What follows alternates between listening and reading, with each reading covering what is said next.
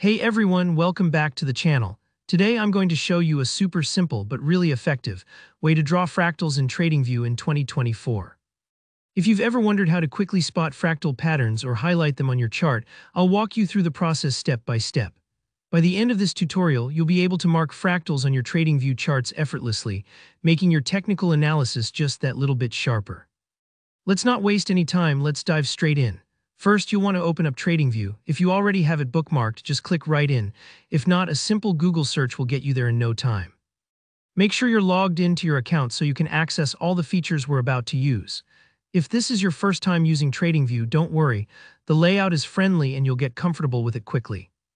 Once you're in, look towards the top or left of your screen for the product menu. Sometimes it might just be a subtle tab or a drop-down near the Tradingview logo. Click on Product. Here you can find a range of features, but we're specifically after charting tools, so just keep that in mind as you explore. You don't want to end up in the screener or ideas sections by accident.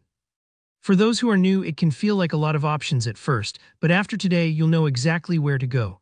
After clicking into Product, you should see your toolbars appear on the left side of the chart window. Now comes the important part. We're looking for the Bars Pattern tool. It's often represented by a little set of bars or lines, depending on your theme. If you hover over the icons, their names will pop up, which helps if you're unsure. The Bars Pattern tool lets you literally copy specific shapes and patterns in the price, making it perfect for fractal drawing. Think of it as tracing over a pattern on tracing paper if you remember doing that in school. If you don't see it immediately, take your time scrolling up and down the toolbar. Tradingview sometimes likes to shuffle things around with updates, but it's definitely there. Got it? Great. Click the Bars Pattern tool. Now here where the fractal drawing begins. With the tool selected, move your cursor to your price chart. You want to start clicking at the point where your fractal pattern begins, maybe that sharp turning point or the exact candle where the price starts its repeated self-similar behavior. Click once to anchor the start, then slowly drag your cursor along the slope or shape of the fractal you want to highlight.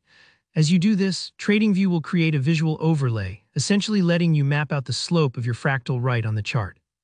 Don't rush, take a moment to get the angle right. If you make a mistake or aren't happy, you can always hit undo or try again. The goal here is to visually isolate the fractal pattern so it stands out from the rest of your chart. And honestly, that's it. Once you've drawn your slope using the Bars Pattern tool, you've successfully marked a fractal on your Tradingview chart. It might feel almost too easy, but sometimes the simplest tools give you the biggest edge. Being able to spot and mark these patterns helps you understand market behavior and prepare for repeat moves. Thanks so much for watching. If you found this tutorial helpful, please hit that like button and let me know in the comments if you have any questions or get stuck anywhere. I love helping out. And don't forget to subscribe for more Tradingview tips and trading tutorials. Happy charting and see you in the next video.